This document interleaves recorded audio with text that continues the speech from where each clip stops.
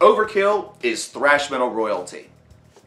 I'm just going to say that because they've been around for basically the entire lifespan of the thrash metal genre. They're one of a couple bands that have been able to do that, whereas other groups have either dropped off or have decided to walk away. Overkill is still going strong nearly 40 years later. And this is a group that has a ton of studio albums, 19 to be exact if you count 2019's The Wings of War.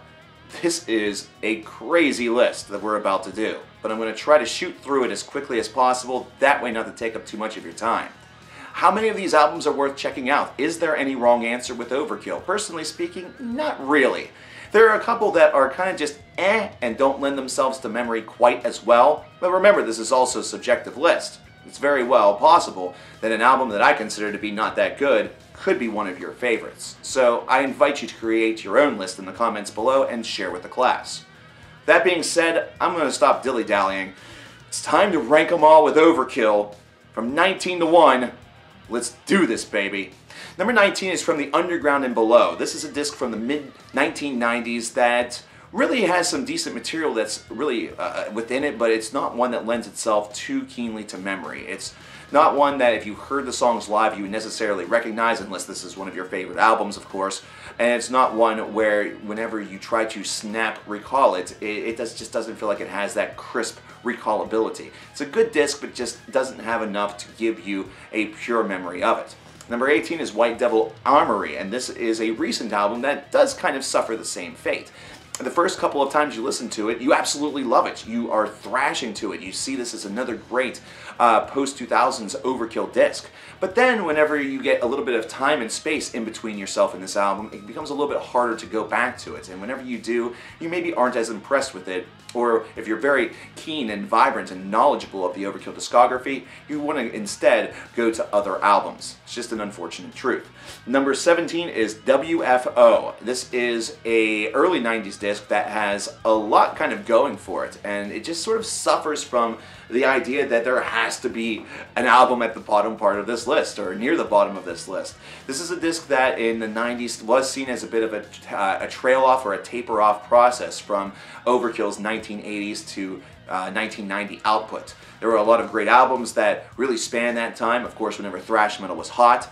And whenever the 90s came, this was a disc that felt like it was able to lean a little bit too heavily on sort of reinventing the wheel a bit, trying to get some groove inserted in there, and it just didn't work as well. Still not a bad disc, but it's down at number 17. Number 16 is The Grinding Wheel, another newer disc that is, again, lending itself to memory in spurts. Again, whenever you have a band that has a ton of albums that, and a ton of albums that also have a lot of great material on them, it can sometimes seem very insulting when an album that got potentially a very favorable review or was seen as an important part of a year-end list being really low on a list like this. The big reason why this shouldn't cause any sort of anger is that you should know that, holy crap, that means that there's 15 albums from this group that I'm going to want to check out over this one. It's one that is actually giving the other 15 a bigger rub. But The Grinding Wheel is still not a bad disc. It's just one that, by comparison to some of the newer Overkill material, is a little bit lackluster. Number 15 is Immortalis, yet another newer album, and one that is able to do a little bit more to lend itself to memory. Overkill had a hot streak in the 2000s going into the 2010s. In fact, we're still somewhat within that hot streak. These are albums that feel like they have a lot to lend and a lot to give, but very similar to other bands that are able to have a big comeback album or a couple of big comeback albums, as we'll see. The ones that are released in their wake or directly after them will sometimes feel like they drop off a bit. Immortalis hasn't necessarily dropped off that much, but it's an album where the thrash just is not quite as potent as some of the other contemporaries we will talk about. Number 14 is The Wings of War, and this album, of course, one of the newest that has dropped, and it has a ton going for it. Though there are some elements of it that I do consider to be a bit hokey. There are some things that may cause it to actually not reach the hallowed heights of the 2019 Album of the Year list, which would seem almost like heresy, considering Overkill has always been a fixture. But this is a disc that does show a band that still has the ability to thrash hard, and Bobby's voice is never going to decay. I mean, come on.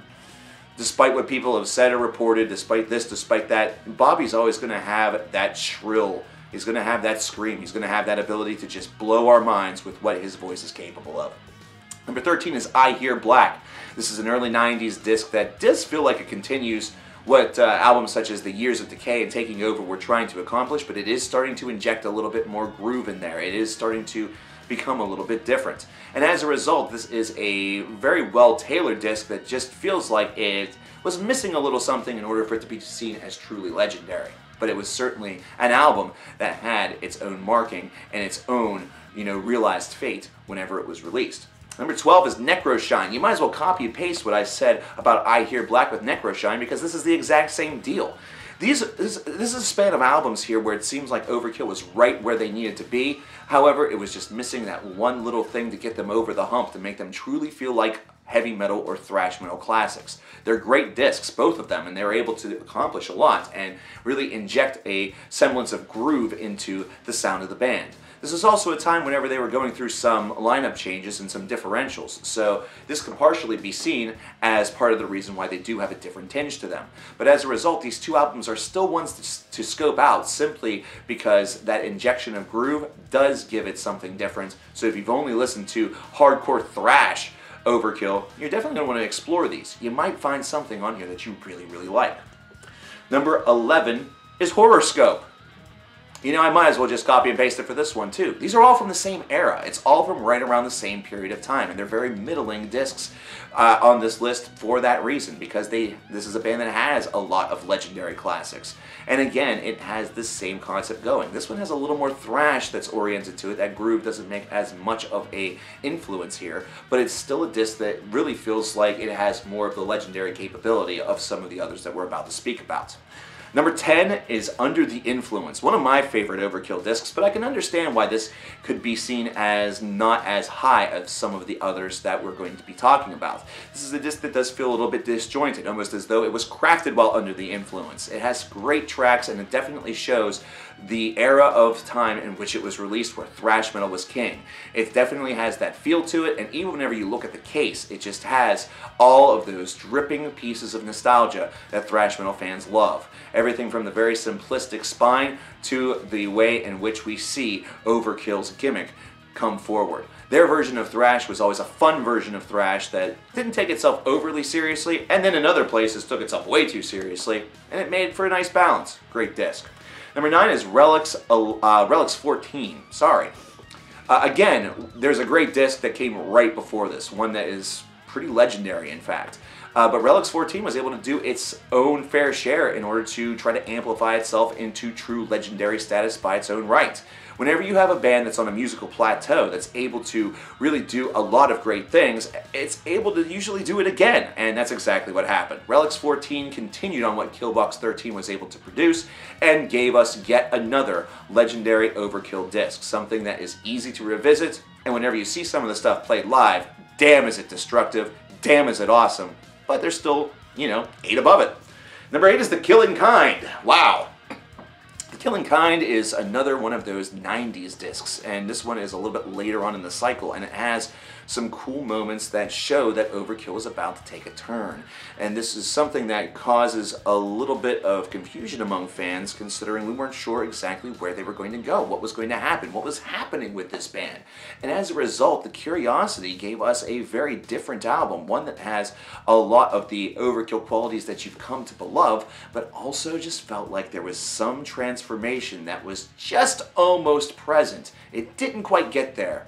It didn't quite get there, but we would get there. This is an awesome album, one that's easy to go back to, but honestly, the reason why it's not higher up on this list is because it sometimes doesn't lend itself to memory. Sometimes you forget about The Killing Kind, and it is a little difficult to come across. Number 7 is Bloodletting, and this was the disc that got me into the band. This was what brought me to the dance. Some might say that this is a little too high. I disagree. Bloodletting was a tremendous album because it did the thrash and groove correctly.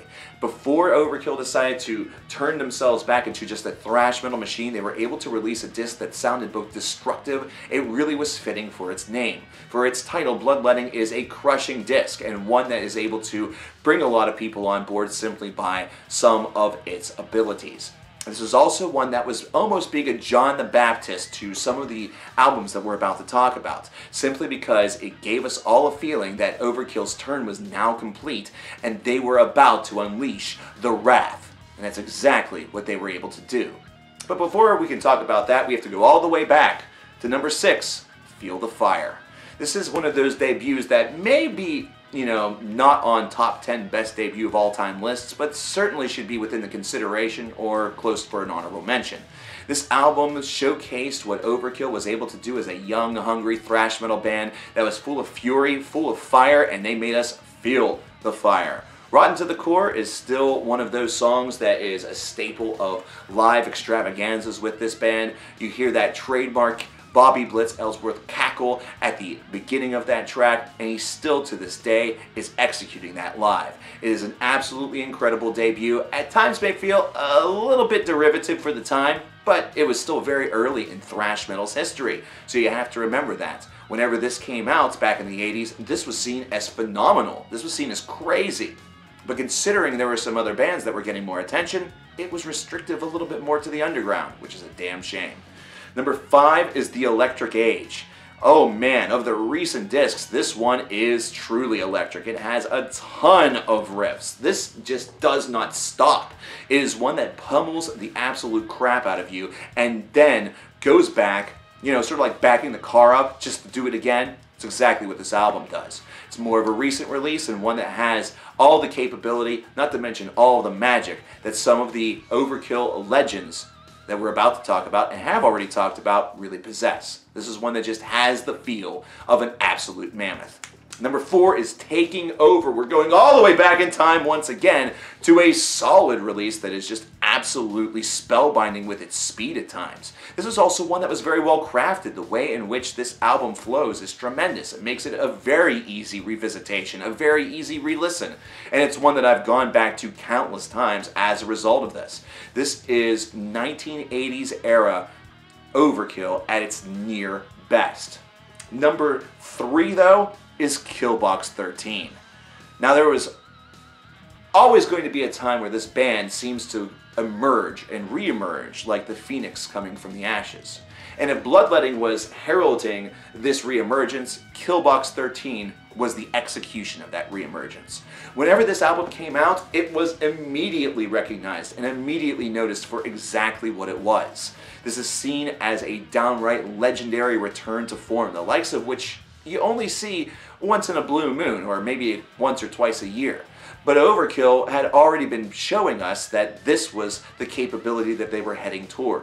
But they executed it with Killbox 13. Every song on this disc is a destroyer, and it's one that got a lot of the modern age metal fans into this group. Well, if it wasn't this album, then it was number 2, which is Ironbound. Again, this band didn't need to re-emerge. This band was releasing good albums throughout the remainder of the 2000s. But 2010 was a brand new decade, and a brand new decade needed a brand new Overkill album to make it feel like this band was once again shouting to the high heavens, "Notice us." And that's what Ironbound did. Ironbound was the disc that really got a lot of the newer metal fans into Overkill. Now, I know I just said that about Killbox 13, but there's about a 7 to 8 year gap between these albums, which means that there were newer and younger fans that were now, thanks to, the power of YouTube and other things, able to listen to Overkill and able to get into this band and hear their majesty for the first time, which then sent them on a journey of real, self-discovery whenever it comes to this band. Ironbound is just a legendary album, one that could easily be seen as one of the best of this decade. Will it be on my best of the decade list? You'll have to stick around to find out. This is an awesome album and one that needs to be consumed. My number 1, though, is The Years of Decay. And this is going to be a very like 'em or hate 'em pick.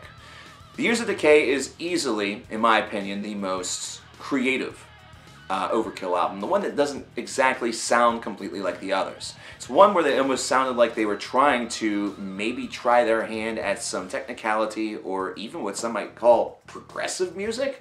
It's kind of a weird take. All it truly is that the thrash metal evolution that Overkill decided to take with this album was to experiment with some longer cuts, have a little bit more open air, not have it be a complete thrash fest all the time. Sample with groove, but not too much. Sample with spacing and atmosphere and time, and just doing some really strange things with this. And it's one that contains some of their longest songs and their longest song to date. It is a unique and curious release, and that is why I absolutely love it, because I feel like this was an experiment that was extremely successful. I also feel like this is an experiment they couldn't do again. You know, you couldn't make this your true philosophy. And that's exactly what that's exactly what happened. It was only done once. And then we immediately got into the 90s material, which was markedly different. If they had tried to do this again, it would have started to feel a little bit hokey, a little bit samey. But something about this album, it always keeps you coming back. Is it because Evil Never Dies? Is it because of, Skull Crusher? Is it because of the title track? Is it because of just the unique way that this album is set up? I don't know. It's one of those explainable or unexplainable ideas that just seems to continuously haunt you. But as a result, you keep on listening to it. And as a result, you realize this is majestic. This is a brilliant album. One that I would consider to be one of the best of all time, simply because of its uniquity, simply because of what it's able to do. And as a result, it's my #1 Overkill album out of the 19 that they have so far given us. But I want to know you guys' list. Are you done with them? Down there in the comments below? I know, 19, it causes a lot of thought. But I hope that you are complete. Either that or you'll stick around in order to post them. Very excited to see them. So let me know in the comments below what your lists are. Thank you very much for listening. My name is CoverkillernNation, and I'll talk to you guys next time. Take care.